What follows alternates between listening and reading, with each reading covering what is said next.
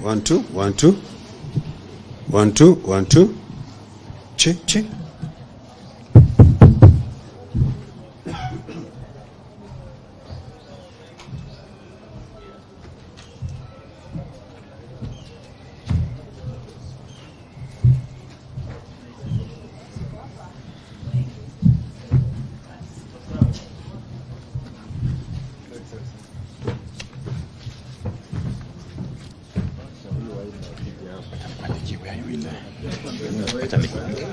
Page.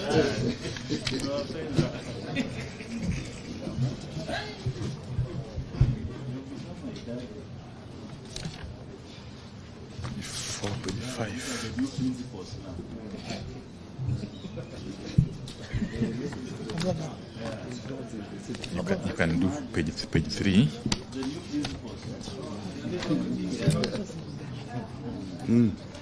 From here. From page 3. Here. Okay. I'll give it to you. Start from there. Just keep it. Okay, no problem. You can even fold it.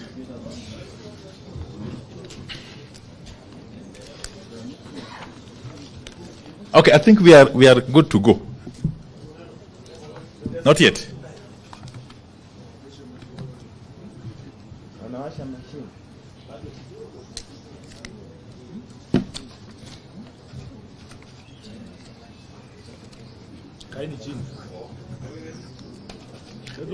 Hawa ngano kuja ndani wakae chini. Atoke hapo.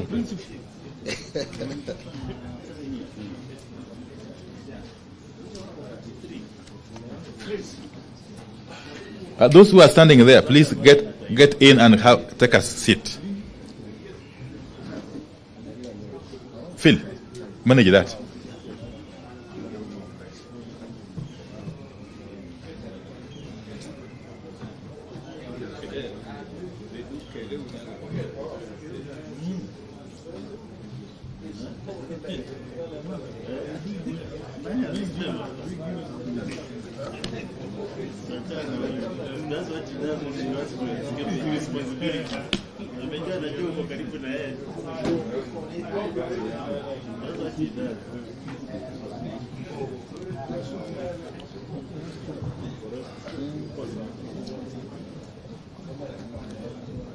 This fellow looks like the way he is, like he has suspended. We are ready. Okay, fine. Thank you very much. We have got a very short statement here to make and further comments by a few of us. But I must start from the outset by saying that we are making this statement against the backdrop of very unfortunate occurrence.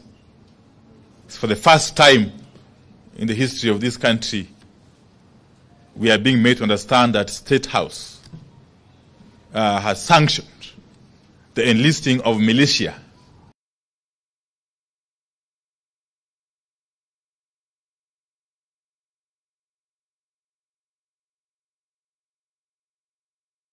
against the people. Because that's exactly what happened in State House on Saturday morning,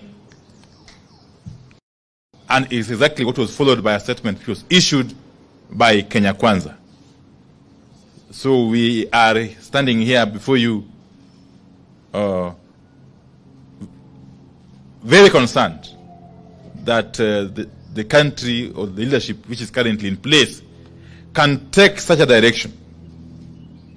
But let me say this, first and foremost, that we are here to confirm that the peaceful protests are planned for Wednesday, Thursday, and Friday this week are on, as earlier declared by our leaders. These protests will go on in line with Article 37 of our Constitution, which, as you all know, provides for freedom of peaceful assembly and picketing. And no person, no authority has got the power to suspend the operation of Article 37 of our Constitution. No person, no authority, no agency, not William Ruto, not Kithure Kindiki, not Ndiritu Gachagua. Gachagua who? Yes. No person and anybody purporting to stop demonstrations is deluding themselves, because they have got no that power or authority. Now we can also confirm that the signature collection is also going on and will proceed side by side with the protests. This exercise is also protected under Article 1 of our Constitution. The people have decided to act directly. And who are we to go against the wishes of the people? And having said this, we wish to set the record straight on a couple of things that Kenya Kwanza got wrong last week in their response to the ongoing protests. Now, Kenya Kwanza claimed that protesters are being paid. Now, for anyone to claim that those protesters who came out in hundreds and thousands in places like Emali, Busia, Kitale, Kilifi, Kakamega, Machakos, and Nairobi, among other places, were paid is to be extremely insincere and to live in deep denial. And that should worry Kenyans. A regime in denial and deep slumber is a very dangerous regime. And Kenya Kwanza is one such regime, as we all know by now. Now, we are shocked at how fast Kenya Kwanza has lost contact with the people and how they don't understand what Kenyans are going through. Kenya Kwanza claims that the protests are not about the cost of living. In their view, the cost of living is not so high as to warrant protests. That is how a regime that has abandoned people's agenda thinks. And Kenya Kwanza is obviously one such regime. Because Kenya Kwanza does not seem to understand or know how hungry and angry Kenyans are.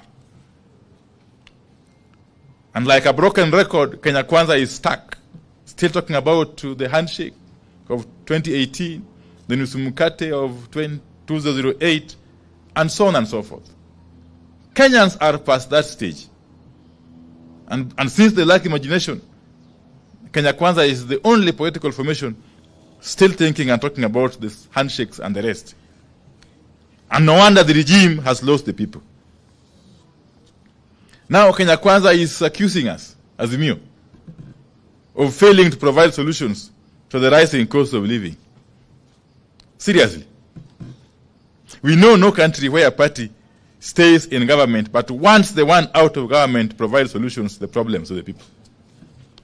If Kenya Kwanza solutions are not working for the people, then Kenya Kwanza needs to get out of power. Just disband and quit. Across the world, responsible leaders and regimes admit failure of their policies and quit in the interest of the nation. Don't ask us for solutions. Quit and pave way for a regime that has solutions. Indeed, if we took over power, we would provide those solutions. You all know. Now, in their address last weekend, Kenya Kwanza purported to call the attention of the nation to so-called efforts by the government to reduce the cost of living. But they could not point to any such efforts. If there's an effort to lower the cost of living, Kenyans will notice it. And Kenya Kwanza would not need to be explaining itself or struggling to explain itself. The truth is, there are no such efforts to lower the cost of living. How can raising of taxes on fuel from 8 to 16% be classified as an effort to lower the cost of living. Now, Kenya Kwanza is telling us that the government has hired some 55,000 teachers. Now, so what? That isn't a favor. They are supposed to be hiring teachers anyway. But they are missing the point. People eat food, and people want food. Even the teachers, they are crying about. Even the teachers are crying about the cost of living and high taxes and low salaries. Hiring teachers doesn't reduce the cost of living. What is the point in hiring a teacher, then taking away his entire salary through taxes? What is the point in hiring workers and turning them into slaves? We encourage Kenya Kwanza to move past generalities of constantly reminding Kenyans that Kenya Kwanza is a legitimately elected government. People want food. People don't eat government, legitimate or illegitimate. Yeah. Give them food, and they leave the streets. Yes. Yeah. The legitimacy or credibility of any government is seen in the way it governs and treats people. If a regime is a failure, like Kenya Kwanza is, it does not matter how legitimate or otherwise it is, because people simply want food. Now, Kenya Kwanza is talking about the Hustler Fund and the plan to roll out the next phase and so on and so forth. Now, Kenya has never had a shortage of funds, like youth fund, women fund, and you can count them. And yet again, people don't eat funds, you know. People eat food. And people don't eat in faces. Yes, people eat today, okay? And every day. So don't tell Kenyans about Hustler Fund at its next phase. Just tell Kenyans how food will be affordable now, today. And they will leave the streets. Otherwise, if you don't do that, be ready to face these people in the streets for as long as it will take. Hire your militia, as many as you want to hire, but the people will not leave the streets. Namna hiyo? Yes. So I think I want to leave it at that point and ask my brother, the Honorable Leader, Senator Madzayo, to continue.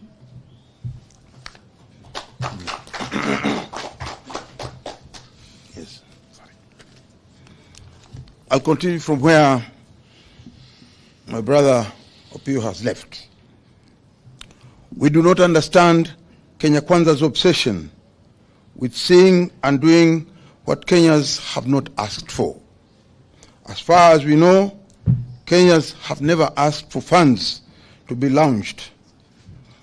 Kenyans have specifically asked for the cost of goods to come down and taxes to be reduced. But Kenya Kwanza is talking about deficit and funds. We have seen Kenya Kwanza resorting to the tired and bigoted phrases like "lord of violence." It won't work. People don't care. All that the people want is food.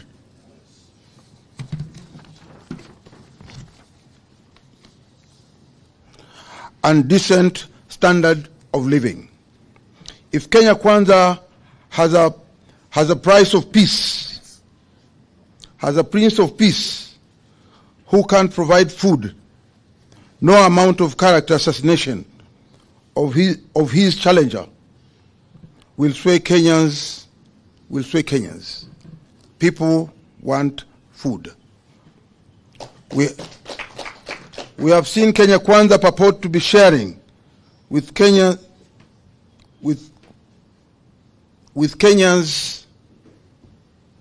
the Right Honorable Raila Odinga's political history.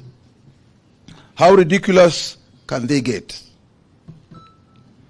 We now challenge the same members of parliament to share with us the political history of William Ruto and Rigathi Gachagua from 1990 to date. They started it. Let them go to the full length.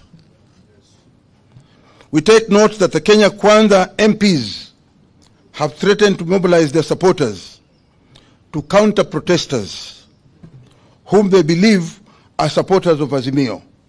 Again, Kenya Kwanza is missing the point and getting it wrong. The thousands of Kenyans turning up for protests are not just Azimio supporters. They are Kenyans from across all political and non-political formations who have been brought together by suffering. The protesters are from Azimio, Ford Kenya, ANC, and even Kenya Kwanza. The people realize they don't eat government. People eat food and they want food.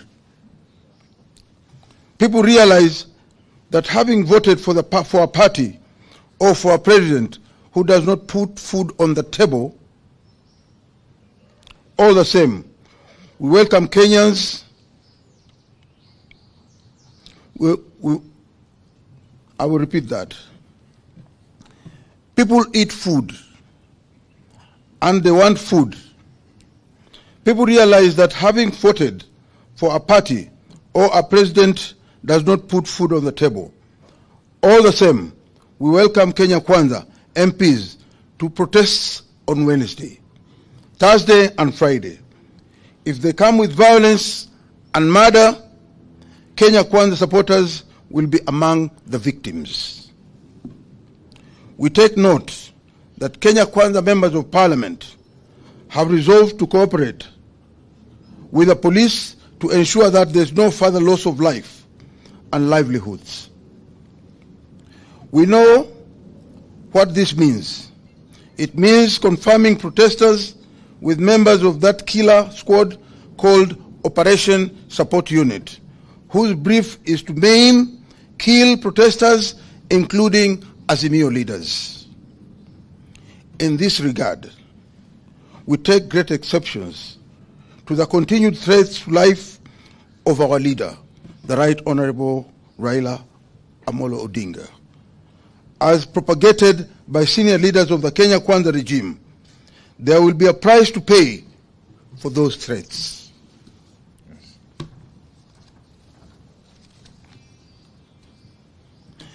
We are shocked that Kenya Kwanza is talking of those who orchestrate, plan, and finance violence, and occasion mass displacements of civilian population and business deemed to be owned by people from other communities. That sounds like Kenya Kwanza. The sponsors of the greatest violence and murder and displacements in Kenyan history are in Kenya Kwanza. Kenya Kwanza members of parliament need to know the history of the leaders of their parties, of their party. The men and women who have sponsored violence, evicted communities, and taken over their land and businesses are in Kenya Kwanza. It is clear that Kenya Kwanza is struggling on all fronts. We call on Kenyans to wake up to the reality that we are on our own and we have to fight for ourselves. In this regard, we acknowledge motorists for their participation in the last protests and encourage them to continue staying off the road on Wednesday, Thursday, and Friday in solidarity with all the Kenyans. Let's meet on Wednesday, Thursday, and Friday. Let's invite the Honorable Edwin Sifuna before Honorable Leader Eno Kwambua also comes in. That order. Thank you very much. Just two things to add on to that statement, that we have received intelligence that in fact senior police officers in the Kenyan Police Command have chosen to ignore the illegal directive that was given by CS Kindiki for police officers to shoot protesters. And that is the reason why the president convened a PG, because he knows the police will not do his dirty work. He has now told his own members of parliament to mobilize people in their constituencies to come and harm protesters. We want to say here to those of you who might be mobilized to come and fight your fellow Kenyans, we are not the enemy. We are not the ones who have added taxation on fuel. All these members of parliament here voted against that bill. You cannot come and fight your fellow hustlers in the streets. You cannot come from Madare and think that you are better than the person who comes from Kasarani. If Kenyans are sleeping hungry because of the price of food, the hustlers are sleeping hungry and members of Azimio are also sleeping hungry. For a president to convene a meeting where he sets his own people against each other, I think we have never come to such a law in this country. And we must condemn it in the strongest words possible. I want the people of Azimio to know we have won the argument. By the time you hear a professor of law like Kindiki saying he no longer wants to hear English or Swahili or constitutional concepts, it means we have won the argument. They have no answer to the questions that Kenyans are asking them. That is why a professor, somebody who should be encouraging discourse, constitutional discourse, and encouraging the development of law, would get to a point and he says, sasa hii kizungu imekuwa mingi, wajuaji Nairobi wamekuwa wengi, sasa tupige hao risasi. It means we have won the argument and they have no answers. Finally, we will not fight our fellow countrymen. I want to make it very clear. In Nairobi, we live as a community. Kikuyu, Luya, Jaluo, kila mtu hapa. Saile Jaluo analala njaa, Muluya analala njaa, Mkikuyu analala njaa. We will not fight our fellow countrymen. In fact, some of these members of parliament who talk, you know, we are with them in the Senate. Mtu kama Cherargei. Yeye anaweza piga nani hapa mbele vile mnaona hapa. Who can Cherargei fight here? Eh? He talks like that because he knows he's going to hide behind the instruments of violence of the state. Senator Cherargei, instead of organizing your boys to come and fight peaceful demonstrators, just come and fight Sifuna. Hey, akuje tu tukutane watu wawili. Lastly, they are crying and saying, oh, this signature thing is going nowhere. But they are actively sabotaging the collection of signatures. We have had over 1,000 attacks on our website that is being used for collection of signatures. They have even cloned the website to try and, confuse our supporters. But we are saying Kenyans want to eat, and they want to eat today. It doesn't matter how long you cover your ears. Tutapiga hiyo masikio kofi mpaka ifunguke. Usikie kilio ya Wakenya. Asante sana. Honorable Enoch Wamboa. Alafu Honorable Kenchonga. And then Honorable Senator. Thank you very much. I'll also be very brief. I will say three things. One, we must structure this conversation properly. The conflict that we are experiencing today and that we will experience on Wednesday and Thursday and Friday is not a conflict between Kenya Kwanza and Azimio. That conflict happened on the 9th of August, yes, and we won it. Yes. The conflict that we are going to experience on Wednesday, Thursday, and Friday is a conflict between one William Samoei Ruto and the people of Kenya. That's what's happening. I was really surprised to see Honorable Ruto calling honorable members and telling them to go and mobilize their people, their constituents, to fight us. Actually, I would say I am ashamed on his behalf. Because the people from those constituencies some of them are suffering even more than people in constituencies represented by Azimio. And let me tell you what will happen on Wednesday. And I'm not a prophet, but I can foresee this. Any member of parliament, any leader from Kenya Kwanza, who dares to stop their people from saying they are starving. That's what people are saying. We want food. That's what they are saying. Any member that dares stop his people from saying that, then that member will be forced by his people to say other things. Yes.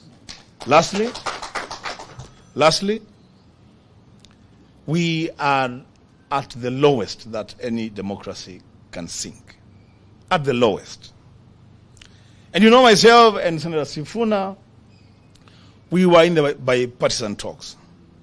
And when we realized that we were being taken for a ride, we said, stop any conversation about anything else. Let us talk about food for our people. And that conversation will take place on Wednesday, on Thursday, and Friday. And if people are uncomfortable with that, I have a solution for them. Bring down the cost of living today. And you will not be on the streets on Wednesday, Thursday, and Friday. I thank you. Ken Chonga. Wakenya wenzangu, ukweli wa mambo ni kwamba chenye Mheshimiwa Ruto hajaelewa ni kuwa msukumo huu, maandamano haya si vita baina ya Ruto na Raila. Maandamano haya, msukumo huu umeletwa kwa sababu hali ya maisha haiwezi ikakidhika tena. Mwenye alisimama na Ruto, mwenye alisimama na Raila, wote leo shida ni zile moja. Na Ruto, mimi nataka kumwambia kitu kimoja. Serikali ambayo haiwezi ikatetea wengi ambao ni wanyonge, haitaweza kutetea wachache walio watajiri. Wale ambao wanalia njaa leo, wawe ni Azimio, wawe ni Kenya Kwanza, ni wale wanyonge. Mtoto hawezi kulilia chakula ukampe mawe.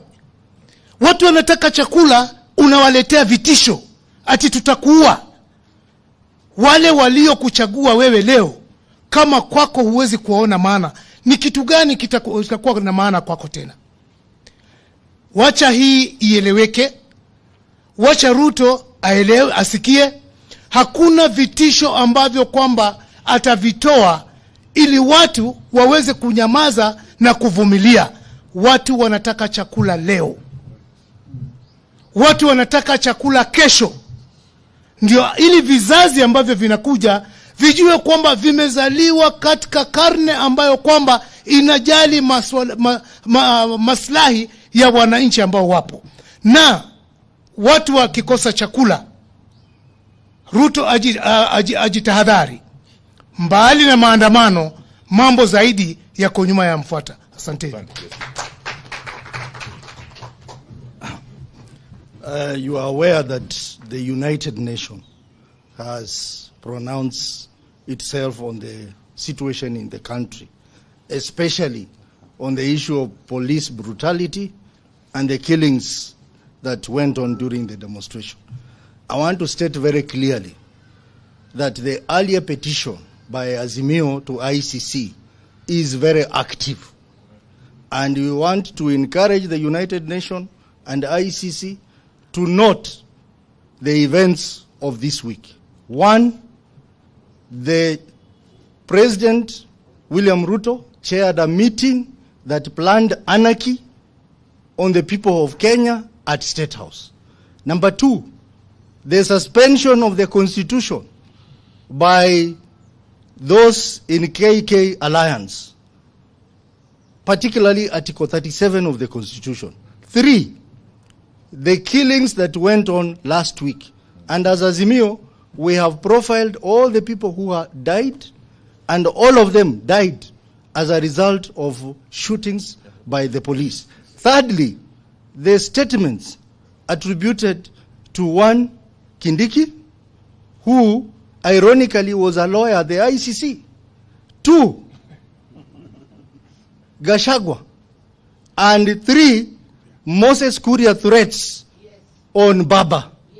We are asking ICC, please take note of what is happening in this country so that we have the commencement of our petition before the ICC so that these people are brought to book. And lastly, we are aware, we have information that governors, and some of them as Mio governors, have been instructed to spend county money on hiring militias to attack people.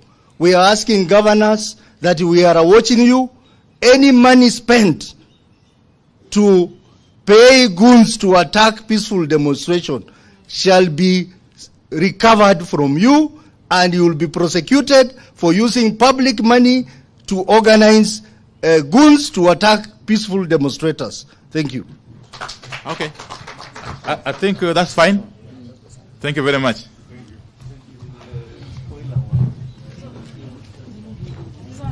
Yes, how are you, my brother?